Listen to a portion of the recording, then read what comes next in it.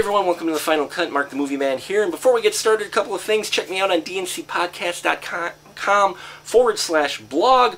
And you can check out the website there. This Wednesday they will be posting the podcast I had the pleasure of being on. Now it is for mature audiences and not for the innocent of ears.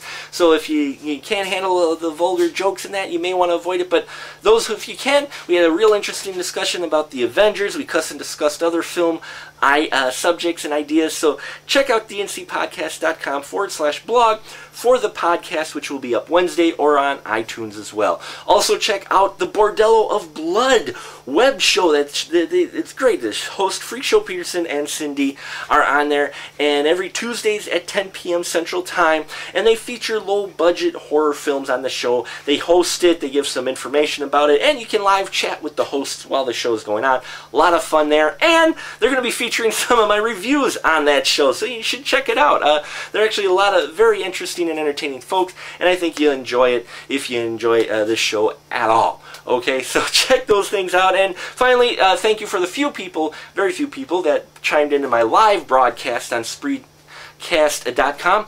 Did it last Friday. It's archived up there. I'll put the link down below in case you're interested to see how the live show went. And I've got another one coming up soon. I'll give more information on the channel and as well as I get that worked out. So a lot of fun things going on. Now on to today's show, which is Battleship, the movie panned around the world, okay? And it tells the story of, we've got the naval fleet and the U.S., and it's set in a world where they're going to send out a signal, a mass signal to the planet that's most like Earth. They want to communicate with it, okay? Well, they get a response back from that planet in the form of a recon team of aliens who come crashing down to Earth into the oceans and that with really big ships, trying to set up a large communication array so they can talk back to their fleet and come down and attack the world, okay? And mixed up in all this is our naval fleet, the U.S. Navy as well as the Japanese Navy. They have a number of international naval forces involved because there's some war games going on when the aliens land, okay? And it features Taylor Kitsch as a lieutenant, Alex Hopper, who's he's a misfit. He's the naval officer that's at risk of getting kicked out of the Navy.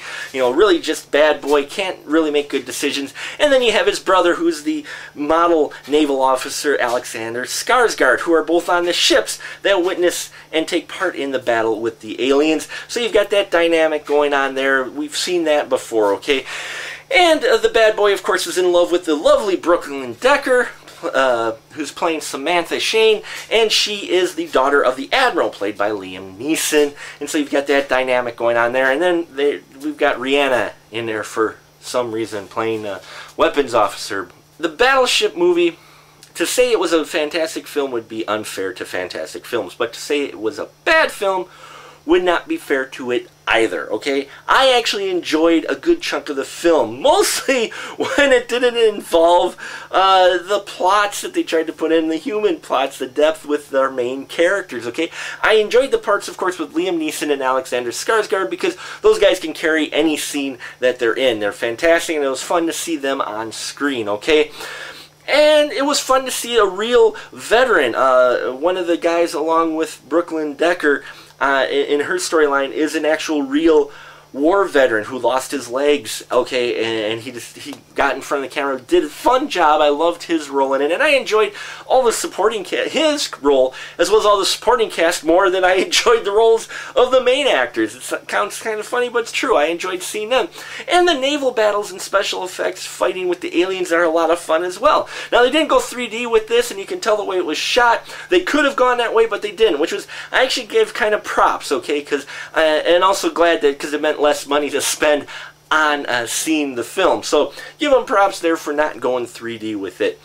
Battleship has some great action scenes. It has some fun action scenes with the battle, seeing the Navy in action and fighting the aliens, okay? There's a lot of things wrong with it as well, as you've seen probably on other YouTube review shows. Much like Battle of Los Angeles was a send-up kind of to feature the Marines, this one is to feature the Navy, okay? And so that angle of it's done very well. And in the third act, it was fun that they used actual veteran naval officers, I believe some in their 90s or so, in the final third act to help fight the aliens. So that part was cool as well, if you knew that part of it. So bits and pieces of Battleship, really fun. Lots of bits and pieces of it, not so much fun. Okay, so if I would say it's worth a rental, not really going out to the theater, I gave it 2.5 stubs in the middle of the road, only because that's where it is. To say it was completely horrible would not be fair, but to say it's great either. So it's kind of middle of the road. So I would wait till it comes out on rental or video on demand, but if not, definitely only pay the matinee price for it. Not worth the full feature price at all. And if you haven't seen Avengers, go see that first, okay? And also, if you have any suggestions for this show or my live show, The First Take, or anything else that you'd like to discuss that you don't want to put a comment down below, but I encourage you to put a comment, check us out at thefinalcut.smp@gmail.com. That's the new email address I have for the show. Send your comments and suggestions there that you have for the show, and I'll love to hear them, and I'll feature them as well, and we'll see what we can do to get those worked out. So, that's my show, folks. Thanks for watching, and until next time, keep that ticket stubby.